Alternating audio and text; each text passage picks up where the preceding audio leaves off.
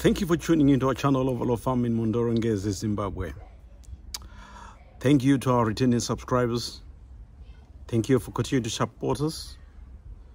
And thank you to those who have tuned in today. Please like us, please share, and please leave your comments down below. Anything that you see or that is of interest, please don't hesitate to drop a line. Today we're just going to have a small talk, sort of a guide rather, pertaining to goat farming and how we're intending to be doing it in Mhondoro-Ngezi, Zimbabwe. We'll just introduce a few breeds that you'll find on the farm. There are several goat breeds that you can consider at Oman and what we have considered Overlow Farm. These include the Boer goat, the Nubian, and Kalahari, and the Savannah. Each breed has its own unique characteristics, so it's important to research and to choose the breeds that best fits your farm's goals and what you're trying to work towards. And also, you also have got to consider your market. And one of the things that we have particularly considered on Overlow Farm, and which is a good guide, is about the housing structures.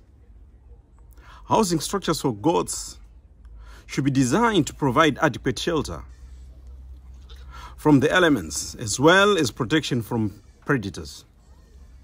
The housing should be well ventilated and have enough space for the goats to move around comfortably. You can consider using different types of housing structures such as open-sided sheds, barns, and some pens. For us, we have adopted the elevated one with the main reason to try and improve the biosecurity, in that the goat litter can be cleaned from underneath and you don't end up having problems with especially during the rains. And it's also beneficial, in particular in the rains, to safeguard against food rot. That's one of the things we have also considered. Goats require regular checks and treatments to ensure they remain healthy. This includes regular deworming, vaccinations, and treatments for common diseases such as pneumonia, mastitis, foot rot. There are other diseases that you may find in your local areas.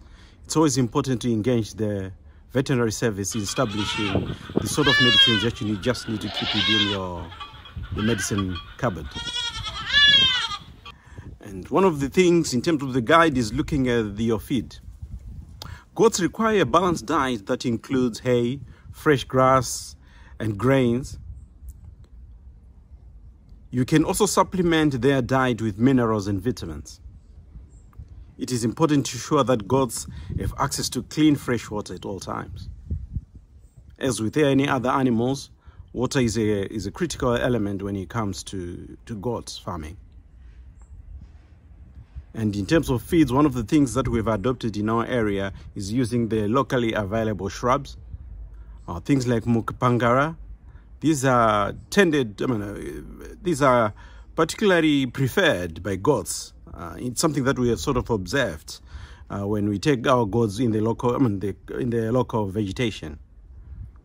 And goats can also need supplements, so you can also consider salt blocks and other minerals that are rich in phosphorus. These are the sort of elements that you always need to be considering when you're looking at goat farming. And the other element that you also need to consider is about safety, the safety of your goats. It's always important to have a farm or a project where you know that your goats are safe, especially the areas where they breed, and make sure that it's not open to predators.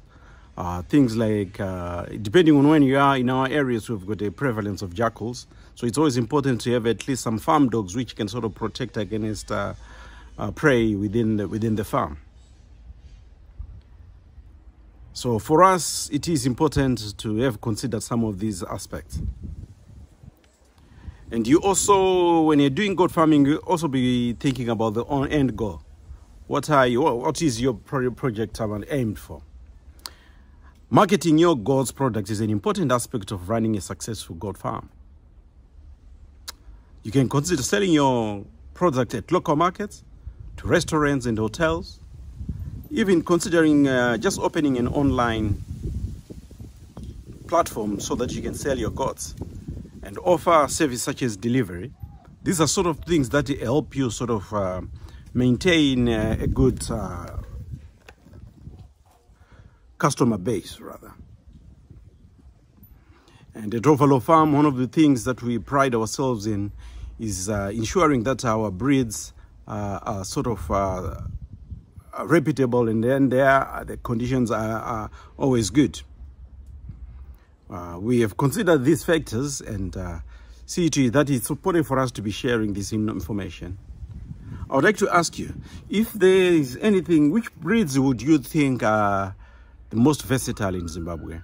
There's always been an argument, and there's always been the focus on Boers, Boer goats rather, and maybe Kalahari. I have not seen a lot of people who are engaging in savannah goats.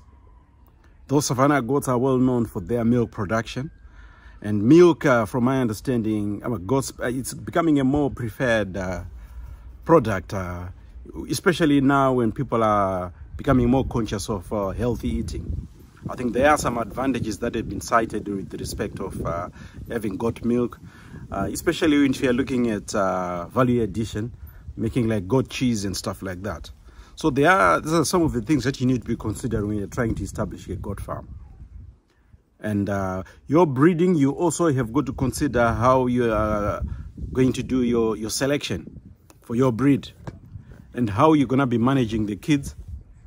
For us, we tend to leave the goats on the farm when the other older goats go out foraging.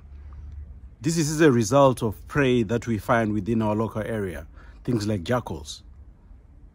So for breeds, it's always important to make sure that your goats are getting adequate feeds, the goat kids are getting adequate feed, and that is, this pertains to good quality milk. Also, high protein diet. Some people may consider using things like urea, because nitrogen is good for goats because it is eventually converted into good protein for goats. So these are some of the things that we always need to be considering. We are really pleased for you to continue supporting us. And for us, we are more about sharing your knowledge and expertise in goat farming with others who have got a similar interest. So that's why we sort of decided to sort of opt up for this video. If you can just, as you leave your comments, please just drop a line, tell us where you are operating from and what you have observed within the goat area. Because one of the things that tends to happen, especially in Zimbabwe, is that everybody ends up doing the same thing. I think we do have our way of doing things, but then it's always important, again, to be getting expert knowledge, maximize on what's happening within the government in terms of what the Ministry of Agriculture is offering in particular areas. I've got areas where some private individuals have decided to go into local collaborations with local farmers, either providing them with good breeds so that at least they can improve the quality of their breeds. This is one of the aspects that you find with breeding as well that I've talked about earlier. Thank you very much for your time, and thank you for tuning into our channel, Overlow Farm Mhondoro-Ngezi.